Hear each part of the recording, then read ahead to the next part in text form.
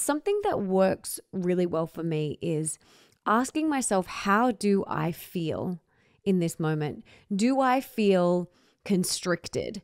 Do I feel tight, dark, heavy? Whatever it is, I like to explore how I'm feeling. And then I ask myself, is that my truth?